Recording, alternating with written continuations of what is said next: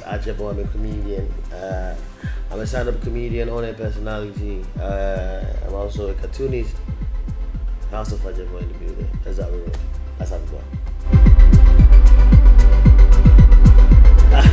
My first car. Honda, end of discussion. EOD. That car showed me Pepe. Oh my god. Not like it was a bad car, it was a good car, but I have plenty problem with that car. Oh, we'll get to that.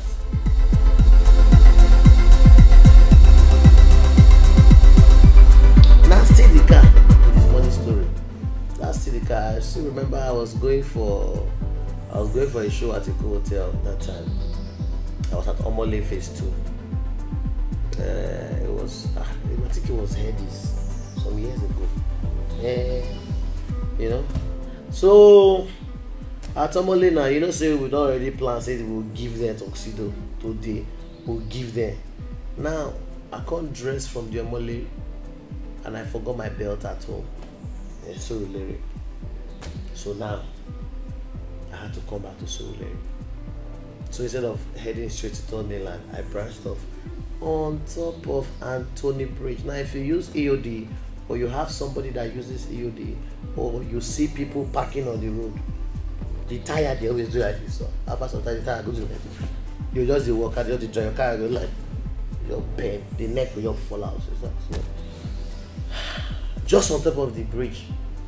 My own was not one tire, or the two tires, one did like this, the other one did like this. So the car from front, now you can see the car like this. Two tires, come like the car get killed. That was the end of the journey. That was the end of the award I was going for. Everything ended there. I know what the problem is. When you now come down, people go see they hail you like saying I show you. Hey Ajebo, how far now? Your car spoil. Hey Ajebo, how far now? hey this guy. Some people even want to take picture. That's wickedness. That's wicked people. So I think that's the you call it funny, but it was really pretty embarrassing, yeah. And that was the day I decided that was the last day I would drive that car. They told it to the mechanic from there. From there we put it online and we sold it.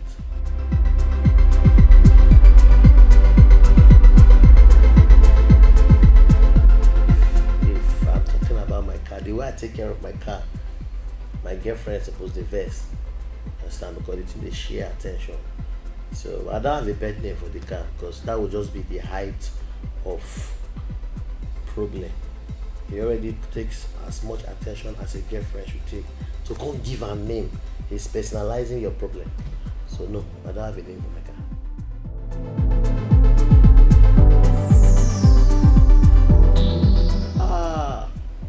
My life before I got a car. First of all, I want to start by saying a car is not luxury, it's a necessity. You see, before I got my car, it have tea that shaka rice in my body. It have tea when I started to go package. So before I bought my own car, I was driving my father's car. We share the car. So when he go work, come back, I'll take over ownership till the next morning. So I'll come out, I'll go events, go after party, go everywhere. So when he done ready to go work the next morning, he go wait for me. You can never come back my own.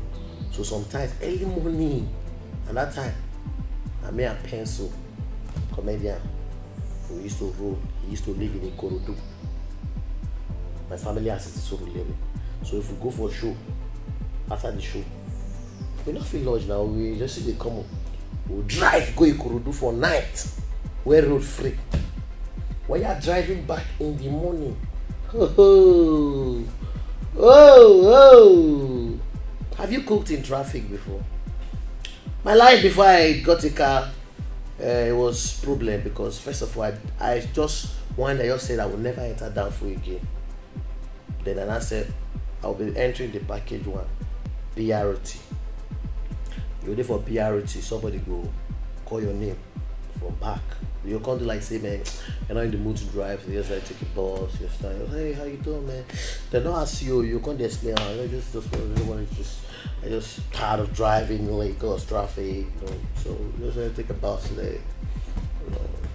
nobody asks you. So it was really frustrating. And when you have shows to go to, it was frustrating. My life before the car, but after the car, hey, so start. I can't go anywhere without my car. And besides, I like to drive. I drive myself. I love driving. I don't get tired of driving. In fact, I don't trust any other person to drive me. That's how bad it is. I have trust issues with people driving me. So it's I'm really, really attached to my car. I can decide not to go. In fact, it's not I can. If I'm not driving there, or I don't have my car is not available, leave it. So basically, my life before my car frustrating. My life after my car, big, man.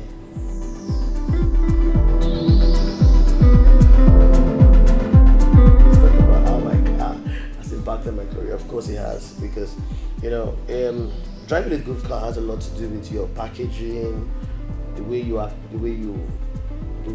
come up, appear at events. And for us entertainers, we like to give it. You have to drive a classic car. You have to just give it some touch up, even if let's say it just look different from the regular car, not be safe. It's not necessary compulsory though, but it has really impacted my career, because you drive a good car, it says a lot about you, especially as a man. There's a certain thing.